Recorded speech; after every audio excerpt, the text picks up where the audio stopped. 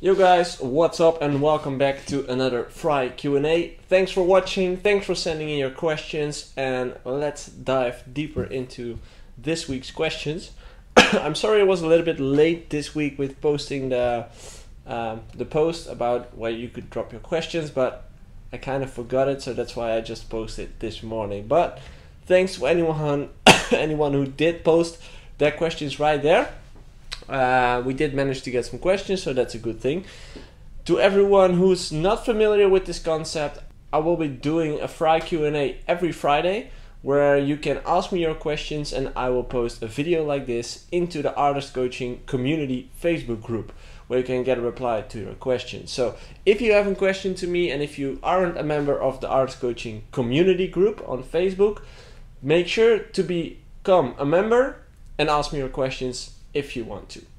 So let's start off with the first one, which is from Maxime Bonnet. What do you think what do you think about the new blockchain platform Tune by Garrett Emery? I'm not sure, I've actually never heard of it before, so I can't really tell you anything about it.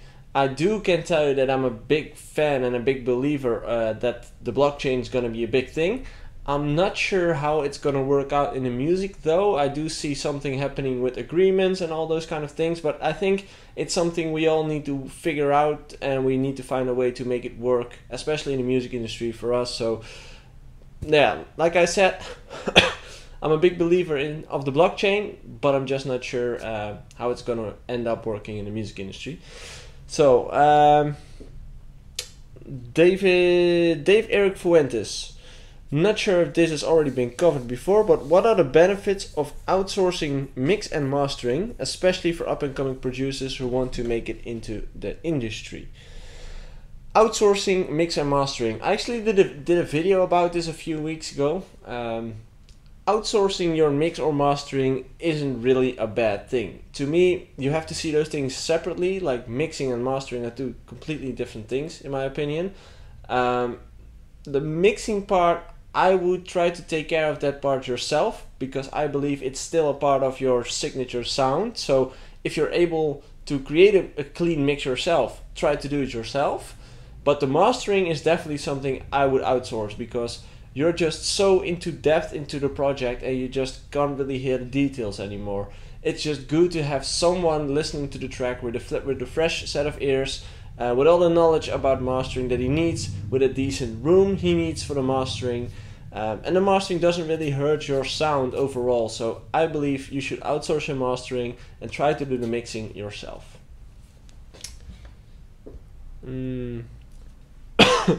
Next one's from Yoshi Jack, I think. Jack. When I mix, each channel in my mixer is green, but my stereo output is in red. Any tips that my stereo output can be green? I would say put the faders more down, but my track is too quiet. I work with Logic Pro X. Well, Yoshi, I'm not sure what the problem is, but I think what you mean is that you do have to put the faders down. If you still have all the faders into the greens, all those separate channels will add up and will create an even louder dB on the end master. So even if it's still too loud on the master, I would select all those tracks and take them down together, or you just put a gain plugin on the mastering channel and take it down a few notes there. So I really think that's the problem. But yeah, like I said, I haven't seen your project. I'm not sure what you mean, but if that's the thing that I read right now, it's just a matter of putting the volumes down. And don't worry about the fact that that your track's low in volume, because that's gonna be fixed in the mastering. Toby Was says, how do I promote my tracks the best way on Spotify without paying for it? Well, Toby, that's actually all about networking and making sure that you know people who own Spotify playlists and who are able to or are willing to support you actually. I really think that if you get featured in a Spotify owned playlist, so a playlist that is owned by Spotify itself, you will never have to pay for that. And those are most of the times the biggest ones. like Mint and stuff. But if you find another playlist, like a third-party playlist, so let's say you find a blog who owns a playlist with 20,000 followers, and you would like to get featured in that, that's probably going to cost you some money, because they have built awareness on that group and they are aware of the fact that they have a big reach, so they would like to see something in return for posting your track. My advice to you, start focusing on the Spotify owned playlists. And just make sure that your tracks are really good. Also, what could really help if you're not able to do it yourself, to reach out to those playlist owners, try to find a label who does have that connections to, because if you don't have it yourself, try to find it elsewhere. And there are a lot of labels who are in good contact with a lot of those playlist owners, and I would definitely think that could be a great strategy.